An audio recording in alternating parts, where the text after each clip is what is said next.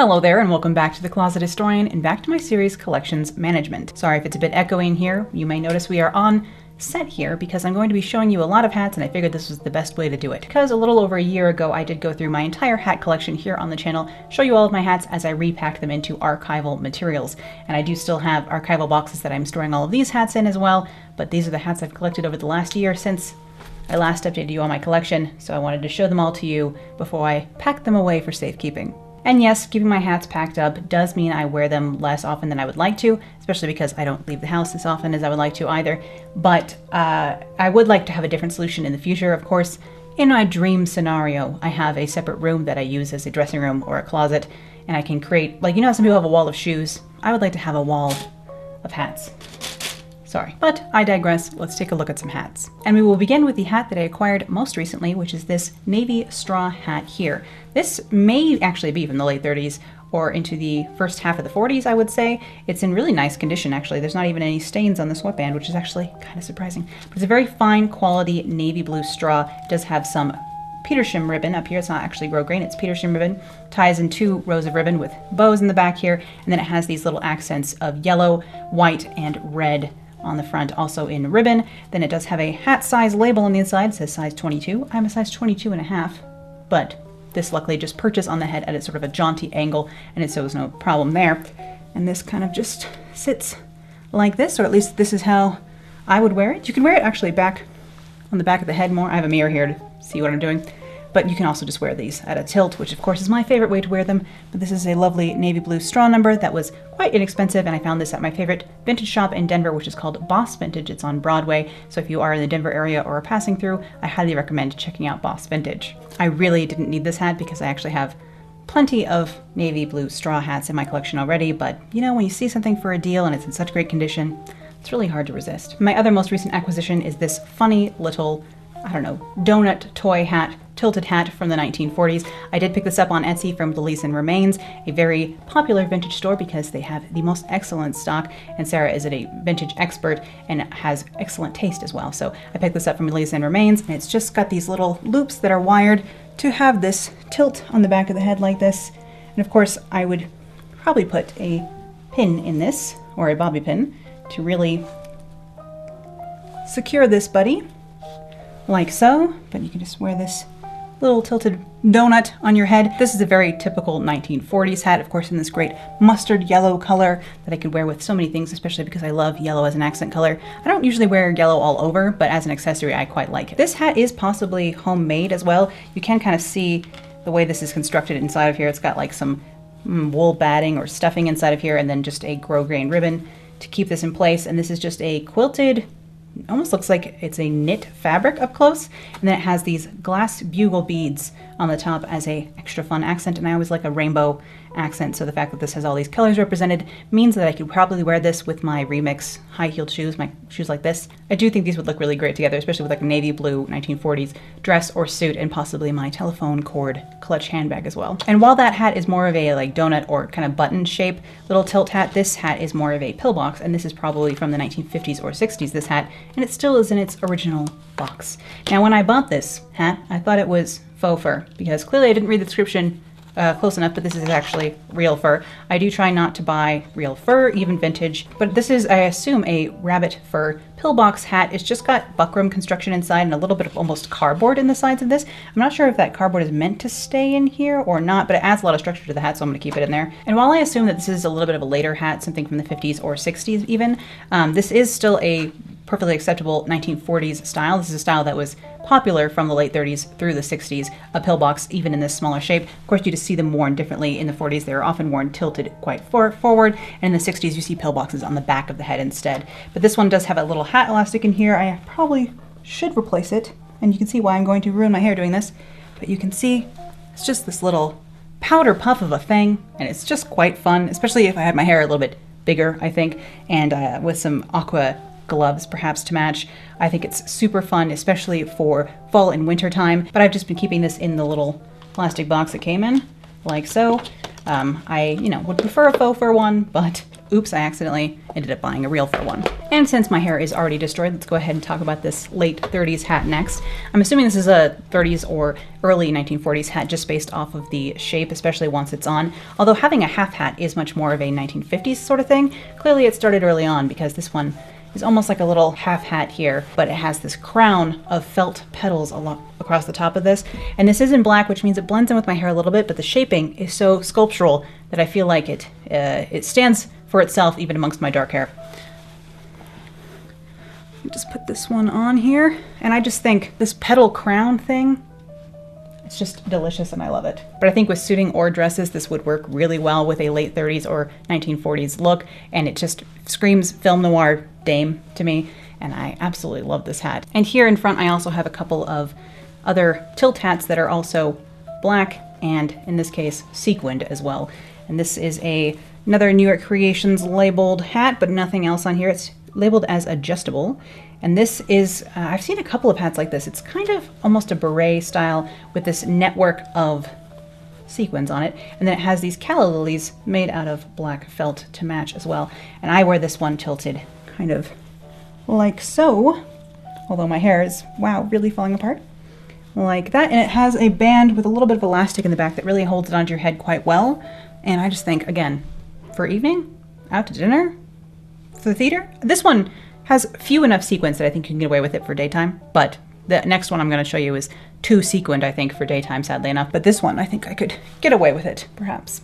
And again, with 40s hats, you can wear them quite low and quite tilted down like this, especially if you add veiling. But this one, it's in pretty good condition, especially, again, for its age, and it's just so pretty and feels very, again, film noir, which I will say about 800 times in this video because that is what really draws me to a hat, is if I can feel like a film noir dame in the hat. But yes, this other black sequin hat here, which I still have to figure out exactly how best to dust, because these are, I'm sure, gelatin sequins from the 1940s, and I don't want to ruin them in any way, but I have to get some dust off of here. Possibly one of those things that you use to, the air, pressure air things that you use to clean your keyboard. Those work quite well for hats usually. But this one is a Berkshire 94% wool and 6% casein from Moan Brothers Company.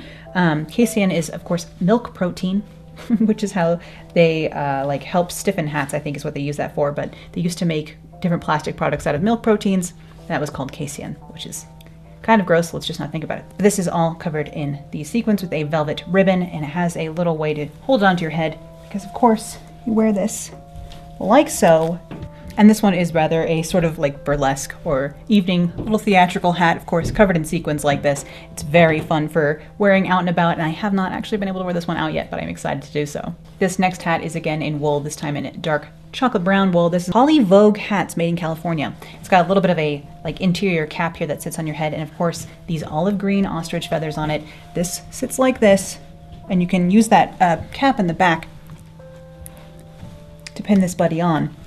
And it's just fabulous. Especially it would be great with a brown suit. Sadly, I do not have a brown or an olive green suit, but this would be spectacular with either of those. Of course, also with tan or many other different colors. I think with like a cranberry, any fall color I think this would pair well with, or rust, pumpkin orange. But I just love this hat. This one I did spot on eBay for quite a deal, so I picked this one up on eBay.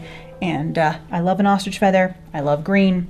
We know I couldn't resist this buddy. I have another 1940s navy blue straw hat here with some flowers in the front. This one, again, is meant to sit tilted on the head. It has no label other than the consumer protection label and a size 22 label. 22 is pretty standard, like average size. And this one just, again, is worn on the head, tilted like so. I mean, you could wear this one centered or probably off to the side. I'm more likely to wear it off to the side, and then with an addition of veiling perhaps as well. Really good for summertime once again, and I really liked the colors of these flowers on this buddy. I do keep this next one with acid-free paper inside as well. This one is super quality, 94% wool and 6% Arlac. Not sure what that is, might be another milk protein kind of thing. Body by Merrimack Hat, again, company. This again is almost a little bit of a beret. It does have a hat elastic in here as well, although the elastic has lost most of its elasticity. Blocked beret style in this lovely Kelly green color, kind of clover green color. Of course, we all know how I love green. Pair with green gloves with a black suit, I think it would be super cute. And this hat I did receive for Christmas this last year. But I do keep this one stuffed again with tissue paper just to help it keep its shape, because it does have quite a fun little shape. And another green 1940s wool hat here. This one is much more of, I think of this as a very like CoverGirl, the Rita Hayworth film shape of hat. This one that stands up in the back like this. Now this one does have a full like light weight kind of, almost feels like a silk veiling probably. Original veil here that is actually in pretty good condition. It might have been replaced at some point, but it feels like original veiling because it's such a fine quality and they don't really make that kind of veiling anymore. And it does have this felt dot trimming around the edge as well. But I can show you how this one goes on. It's really going to destroy my hair. But this one goes like this. And I mean, really now. This is such a great 1940s style with this dip in the front. It's just spectacular, honestly. And I cannot wait to wear this with suiting. It makes me feel like a 1940s villain, which my makeup is helping with here as well. And the veiling is so tight on this, like around the face, it really helps to hold the hat on, which is quite nice. But the shape on this is just fantastic. I wish I could have this shape like hat base, or like however they blocked this. I wish I could know how, because I would love to have this in various colors, especially with the height of this is so nice. These hats that sit up on the back of the head and really frame like a poodle hairstyle. If you have your hair poodled, it looks really good. And that hat I did find on Etsy as well. And this I also found on Etsy. This is a small black satin tricorn. That's right. This is a little tiny pirate hat in black silk satin with a lovely silk and velvet rose on the top. So, I mean, come on. A miniature tilted pirate hat? There's no way. I mean, it's just amazing. For someone who loves 18th century fashion and 30s and 40s fashion, this is about the best combo anyone could ask for. I think the only way this could be better is if the rose were yellow instead of pink, but even the pink rose, I'm still in love. A black silk tricorn, miniature tricorn hat. I would wear this with Victorian and 18th century costuming as well. I would not restrict this to 1930s and 40s outfits because it's just about as spectacular as it gets. And again, this hat was found online on Etsy. I usually type in 1940s hat and just see what's new, and things like this do come up. This is over a felt base, so the blocked tricorn underneath is in felt. This is all sewn on here though, and there's no labeling in here whatsoever, and it's just about as adorable as it gets. Like I said, I absolutely adore this hat. Another hat that I've actually found at Boss Vintage was this buddy here. This one does have some holes in its veiling. I should probably replace this. It's super delicate, but a lovely hat. This is actually a 1940s tilted hat here. It does have the New York Creations label on the inside, adjustable. It still has its little band, but this is a knit rayon, I assume, fabric from the 1940s, like a knit jersey rayon, which is rare enough fabric now, but it used to be very, very popular in the 1940s. This one's elastic around this band needs to be replaced. It's very, very sad. It's a little bit brighter on the band compared to the top anymore, of course, but just about, again, as stunning as a 40s hat can get. I mean, I wish it was still this brightly colored on the outside, but even in its faded glory, it's still quite glorious. Again, wear it tilted to the side if you'd like, or tilted centered like so. I just think, how could I not, you know? How could I not? Like that? And this again was another Christmas gift. I was actually out vintage shopping and my mom offered to buy me this hat as an early Christmas present, and so that is how I acquired this one. And again, with navy blue suiting or dresses, I just think it would be divine. I think I probably could get away with wearing this with brown and black too, because the way that the fabric has faded, it has brown, black, and blue kind of involved. In all of these colors, I could probably wear this with anything. But for me, this is about as good as it possibly gets for a find out and about while vintage shopping. And again, I found some really, truly great hats at Boss Vintage. I'll show you another one in a minute here that is just truly stunning. And sometimes I just beeline to the back where the 1940s suiting is and then the hats are. And every once in a while, there's a gem hiding back there for me. Hair's getting wilder and wilder here. I do have another straw hat to show you, this one with a black grosgrain ribbon trimming. It's got like this fan of ribbon over the side here, and I just love the shape on this one. It's kind of turned up a little bit at the back, and you can turn this down if you want to as well. Makes it a bit more of a cone shape, but I love the tilt up that this seems to have here in the back. This again has a Petersham ribbon with a little bit of elastic to hold it onto the head. This has a consumer protection label made under fair labor standards. If only we still had standards. This one does say adjustable. That's just because this is elastic and meant to tilt just on the head. It's not meant to fit low on the head. But again, this elastic secures down, and this one actually feels quite secure. I have worn this one out and about. It wasn't too breezy of a day, so I had no trouble wearing this just with the hat elastic, like so. I wore this to the Denver Botanic Gardens recently. You may have seen that on Instagram. I think I put a picture wearing this hat up there, but absolutely perfect for summertime. This one was just in great condition. I spotted it on Etsy, and I did go ahead and purchase this buddy, which we all know I did not need another large straw summer hat, but with a black accent like this, and I'm trying to move my summer style into something that's like more generically vintage, into something that is a bit more kind of film noir inspired, and trying to make that work for summertime, and I thought that this would be helpful in that endeavor. But yes, I have 4 more hats hiding underneath this tissue paper here. I told you it was going to be quite a few. This is the other hat that I found from Boss Vintage, and you know, it's this one's rusty cousin, because these are very similar colored feathered accents going on here. You have seen this if you've seen, I've worn it in a couple of videos I think, but I definitely wore it in the Halloween lookbook from last year. This is a rusty tilt hat, rusty brown colored tilt hat from the 1940s. This one is Studio Styles by Warner Brothers, designing staff Hollywood. So this is another Warner Brothers branded hat. Of course, they were trying to like copy the styles of the stars in their films, and I wish films still, you know, had merchandising where instead of a t-shirt, it was gorgeous hats. How I would love to visit the Warner Brothers like hat shop. I don't know where that was in Hollywood, but I'd love to go back in time that day. But this is a rusty brown hat with olive green veiling. It's not meant to be, the veiling isn't meant to be pulled down, it's just up here, arranged on the hat with this spray of olive green feathers in the back, and it does have a strap to hold this on the head. And it's just, you know, once again, absolutely too good, honestly. Just too good. And this rusty orange kind of brown color still pairs well with black, I think, so I can wear this with either black or brown, or again, navy, almost anything. It's such a great accent. I love this hat. I found this one at Boss Vintage as well, a few months before that other hat, and that's why I just always make a beeline for the back, because you never know what's hiding back there waiting for me. Next up, I have this I'm always on the hunt for this style of hat. Very, very cute 1940s hat, probably from the late 30s into the early half of the 40s. This is a little kind of straw cap style with 3 bows across the very top of it that almost look like kitten ears. I see kitten-eared hats in a lot of my 1940s pattern catalogs and pattern books, and also in my 1940s catalogs like Montgomery Ward's catalogs and such, but I don't see the hats very often, so I'm always on the lookout for the actual vintage hats, because while I see them in pictures and in old ephemera, I don't come across the hats very often. I would love more kitten-eared hats in my life, but I can show you how this one goes on. The veiling is still here. It doesn't seem to have any holes, but it's very fine and fragile here, and the hat elastic in here needs to be replaced because she's just downright ancient at this point. But I mean, look at this ridiculous, again, crown of bows this time. This veiling is actually a little bit of an awkward length. It kind of falls in my lips as I'm talking here, because it's neither like eye length nor full length on me. Maybe my face is a little too large for it, but I like to have my bows sticking up quite, you know, tall here, because it makes me feel like I'm a little kitten in the best way possible. It's a head turner for sure. People are going to look at you if you're wearing this one out and about.